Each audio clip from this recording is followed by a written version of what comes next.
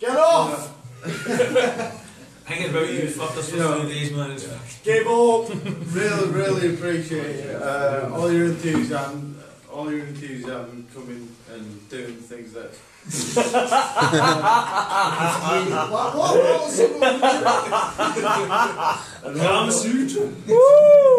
And you know, hopefully we'll have a good couple of days.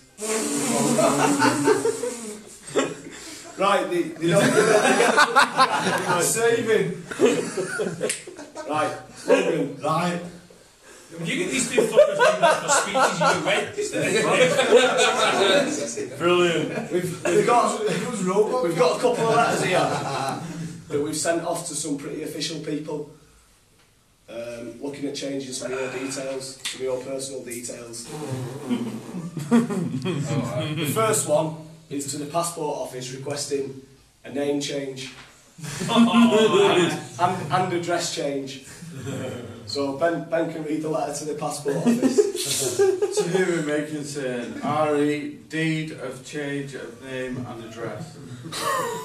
I write to inform you that I, Andrew Ian Harold Logan, by a deed signed on the 5th day of February in the year 2010, in the presence of a witness, wholly renounced, relinquished and abandoned the use of my former name of Andrew Ian Harold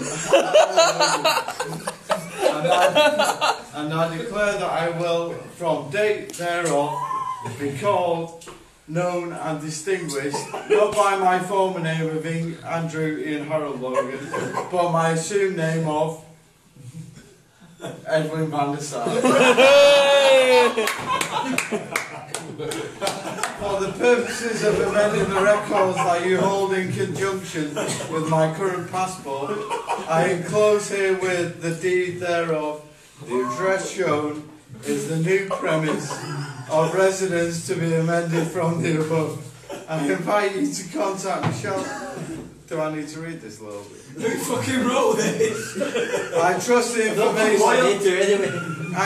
information contained herein is satisfactory. Furthermore, I trust that the aforementioned deed of change of name will be returned forthwith to the address printed of that deed. Yours sincerely, Edwin van der Sar. Well, that's not all, that's not all. To Edwin. Good work, Edwin. Good work. Tell me that's a fucking joke. Nice work. You are, Edwin. That's not all, mate. You are, Edwin. Seeming as though we were trying to change your name. The passport stuff. We felt obliged to go that step further and make sure that everybody that holds information about yourself gets the new and current information. So I wrote to a Mr. James Offer. Who's that? Who's Logan's boss? And this is how it goes. How did you find out? Oh! Dear James, request for change of personal details. I have recently succumbed to a lifelong ambition to change my name. My vindictive parents gave no thought to the struggles that would come after naming me. They were so full of spite. My father, short, fat, bald and Scottish.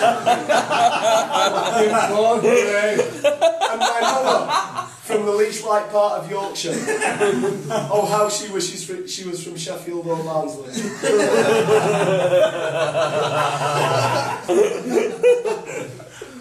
They produced me with a massive nose and massive ears and half Scottish. Just when you thought that luck could do you no more harm, you discover your name to be with you for the rest of your life.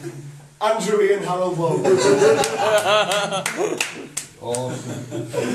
From that moment on, I assured myself that I would excel in life. My nose can be rebuilt and my ears can be pinned back. I will be who I want to be. With that in mind, I have taken the first steps to creating the real me. The person trapped inside who is dying to get out.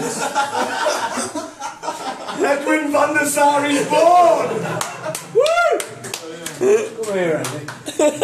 Please tell me you've sent this to We sent this the day we left.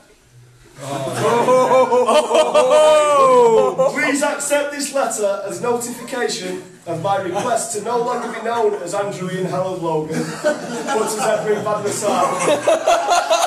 See you after the stag do. Yours sincerely, Ed. You fucking not sent that. You've sent that. And just to certify, here's Logan's legal deed form, signed by himself. Your name is officially changed. Edwin van der Sar. I now present you, Mr. Edwin van der Sar.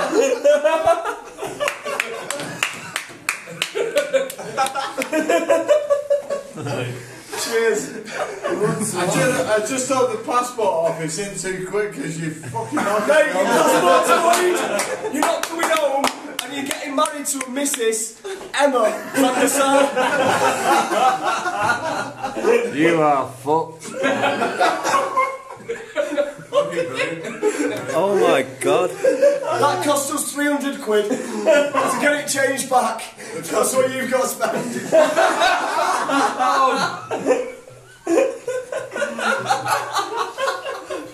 Other than that, top best. Top best.